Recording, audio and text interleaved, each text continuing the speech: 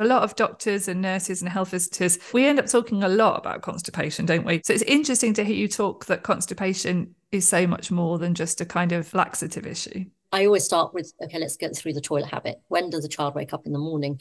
What's the toilet like? Do they like going to the toilet? Do they avoid going to the toilet? Is it a shared toilet? Is it a single toilet?